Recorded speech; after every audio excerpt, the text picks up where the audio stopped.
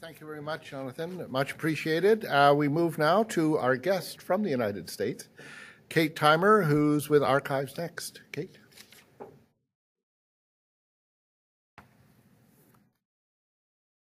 Thank you. The title of my talk is Now is What Matters. When I was approached to speak on this topic, the question I asked myself was, how could or should the role of archives be different in a digital society? And in the time I have, I will focus on two answers to that question, two activities that I think archives should make primary considerations to best meet the needs of our digital society. First, building on the title of my talk, archives should be aggressively documenting the now. We all know that digital is ephemeral by its very nature. That's well understood. And I think or hope that the processes for capturing and preserving formally created organizational electronic records is also well understood in our archives and records community. But the digital equivalent of personal papers is another matter. For these, we have the fragility of the digital, but also the problem that creators and custodians don't always think their material as having lasting value, as we heard earlier this morning. And I'm thinking primarily here about community or grassroots groups, individual people, and others carrying out largely unofficial activities. And of course, that's nothing new. But in the past, non-digital letters, diaries, etc., could be stored in attics and neglected and still survive. But that is not necessarily true of things like blogs, Twitter and Facebook accounts, and materials shared on tools like Instagram, Vine, Flickr, and Tumblr, which are the tools most people, or many, many younger people today, use to document their daily lives. Some archives are collecting materials created on social media platforms like these.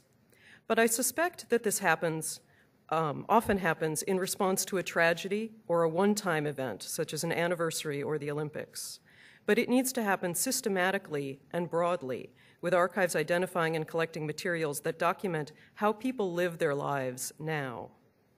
So we need to make a collection of the digital a primary focus. But in addition to capturing such materials, archives need to educate people about how to preserve their own digital material, which I believe is a key aspect of the role of archives in a digital society, making people understand their own role in documenting that society. And for this, we may be able to build on the clear interest people have in documenting themselves as displayed on their activities on the widespread use of social media tools. My second idea about the changed role of archives for a digital society involves reframing our mission. Often when we talk about the mission or purpose of archives, it's all about the materials, to acquire, to preserve, to provide access to the materials. And instead, I think the way we frame our mission should focus on people. And so my second recommendation is that archives need to aggressively help and engage with people now, and help people who don't know they need help, and engage people who don't know they want to engage. And I want to highlight two aspects of the form this would take. First, we need to think of our mission as being to add value to people's lives by increasing their understanding and appreciation of the past. In this model, the archives is a kind of platform for learning in which the collections are secondary to the learning. This recommendation has much in common with the way libraries are seeking to reshape their mission as not being focused on books, but on providing information and being centers for learning and community.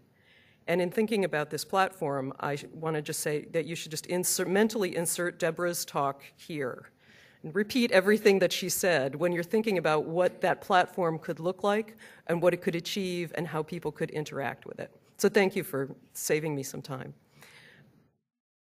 This means emphasizing the value of archivists as subject matter experts on both archival matters and historical ones relevant to their collections.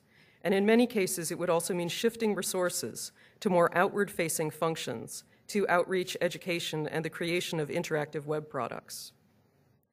The second aspect of this reimagined mission would be to educate and inform people about the importance of understanding the context of information, which is very important in a digital society. Archivists understand context. Most people do not, especially when it comes to digital information. This is related to the larger need for digital literacy. People need to be able to understand how to interpret and identify where what they're looking at comes from in order to better understand it. And they also need to understand, as we've heard earlier this morning, about what's not online. So to recap, what should the role of archives be in a digital society? First, we need to be aggressively documenting the now, because there won't be a second chance, in many cases, to capture this documentation. Either we do it or it's lost, or the function is done by others, reinforcing the idea that archives aren't relevant to the present. And we should be aggressively helping and engaging with people now, moving the focus of the mission of archives to helping people build understanding and appreciation of history, and of understanding the context of information in the digital age. What would make this truly provocative would be a corresponding radical realignment of resources to focus on the now, cutting back on investment of resources spent on our own internal processes and processing, and focus on outreach and education.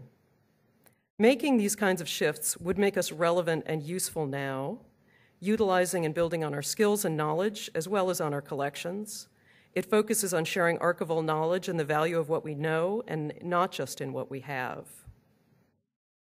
Abraham Maslow's famous hierarchy of needs traditionally puts self-actualization at the top, but scholars have noted that in later writings he articulated a yet higher level of human need, the need for self-transcendence, or furthering a cause beyond the self.